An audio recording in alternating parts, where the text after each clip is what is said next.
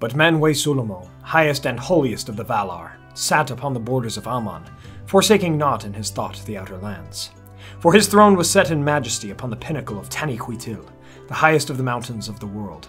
Standing upon the margin of the sea, spirits in the shape of hawks and eagles flew ever to and from his halls, and their eyes could see to the depths of the sea, and pierce the hidden caverns beneath the world. Hey everyone, Yoyston here, and I hope you all are doing well, wherever you are in Middle-earth. Today we will be looking at the King of the Valar himself, Lord Manwë. For all of the evils of Melkor, Manwë was ever his foil, and the Lord of the West never abandoned the children of Ilúvatar.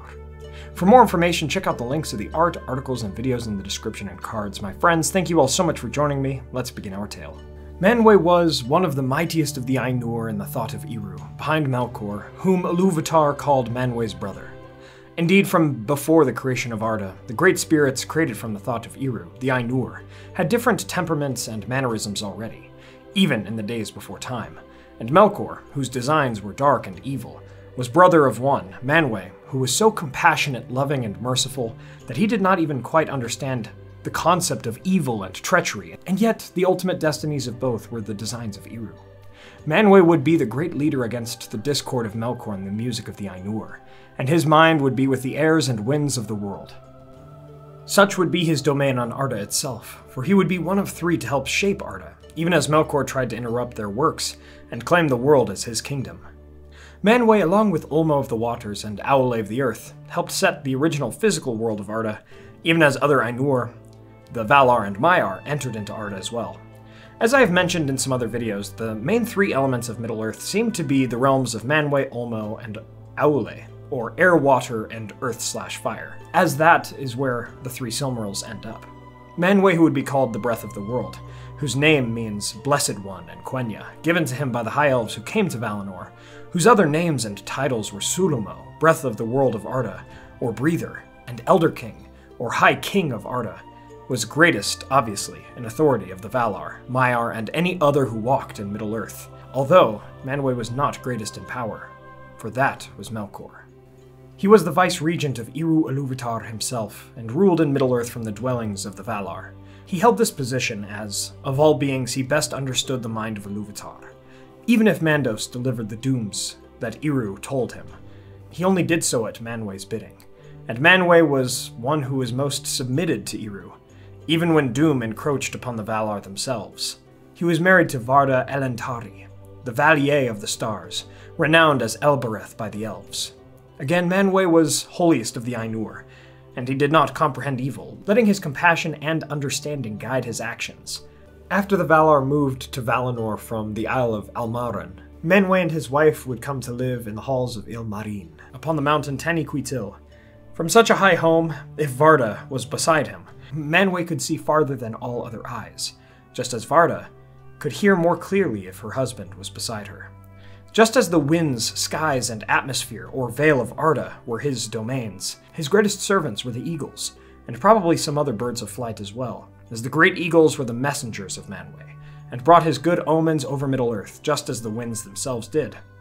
Eonwë, a chief of the Maiar, was his herald, and Manwë ruled over the Valar, Maiar, and peoples of Middle-earth as the High King of all. When the elves came to Valinor, they described Manwë as wearing blue robes, with blue eyes as well, and he would carry a scepter of sapphire made for him by the Noldor, even though the Vanyar, highest of the elves, were his favorite, and abode closest to his mountain and halls, offering him worship. After the war for sake of the elves, before the elves had even awoken, Manwë allowed for Melkor to be imprisoned, and then, during the time when the elves lived in Valinor, Manwë's mercy saw Melkor released from imprisonment, which led to many evils like the destruction of the Two Trees and the War of the Jewels, and the hardships of the First Age and beyond. Perhaps if Manwë had better understood the nature of evil, as that was a concept that was entirely foreign to him, many evils would have been averted. As Manwë was the head of the Council of the Valar, he did little to openly oppose and pursue his brother for his evils. Yet Manwë's compassion and heart were always foremost with the children of Ilúvatar, even after the Noldor defied him and went into exile. He had Aulë help fashion sun and moon to show the Eldar that they were not forsaken entirely by the West, and these were to give them and men hope. The Elder King also sent his eagles, led by Thorondor, to Middle-earth to aid them. Manwë does not have many explicit moments of action throughout the Legendarium, but those he does have usually depict him deciding upon important matters for the future of Arda, or praying to Eru for solutions and answers to issues.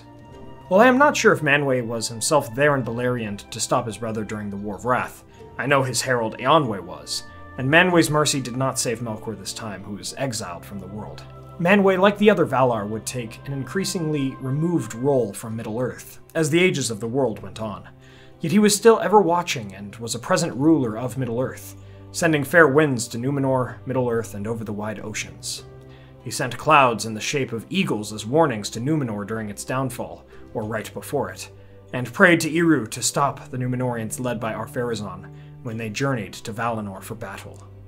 Even in 3019 of the Third Age, it is my belief that the eyes of Manwë were watching Minas Tirith during its siege, as on the morning of March 15th, a fair wind from the south and the sea came unexpectedly, blowing away some of the darkness of Mordor, and aiding Aragorn's captured Corsair ships in making their way up the Anduin River and to the battle in time to save the city.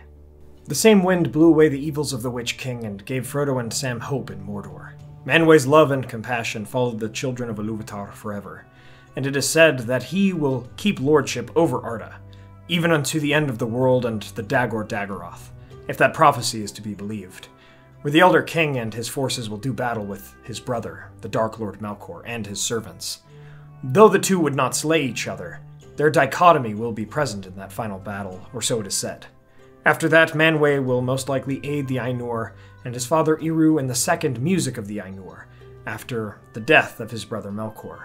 Together the Ainur and children of Ilúvatar would rebuild the world of Arda, the kingdom of Manwë. And so we come to the end of our tale on Manwë the Elder King. From the story of Manwë, we see that we should try to stand as a pure and good beacon as to inspire others. Thank you all so much for watching. I hope you all enjoyed this video on Manwë. If you did, please be sure to hit that like button and share this with a friend.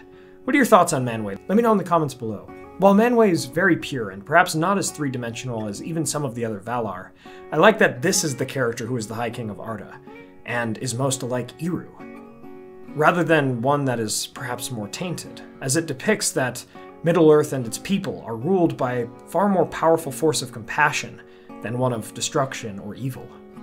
If you'd like to support the channel, please consider getting some candles from our friends Mythologie Candles through the link in the description below, or check out our merch or Patreon. Thanks to our Valar tier patrons: Peter Shepard, Jonathan Putin, M. Mark Kralik, Blair Scouten, Merton, John Hume, Sam McBee, Matt Sabach, Elizabeth Calvert, Maz Gibbs, Reese Jenkins, Adam Petrulik, Brandon Glidden, Molly Sullivan, Daniel Burns, Anthony Harmon, Doran Gray, Arthur Merlin, DJ Vaught, and Dale Davis. Thank you so much to all of our patrons and YouTube members. The support means a lot. Please subscribe and hit that bell button to join the Men of the West and all of the Free Peoples today. And I'll see you all again next Sunday with a region spotlight on Bree and its surrounding lands. You all are the best, my friends. Thank you all so much for joining me on this adventure. Until the next one.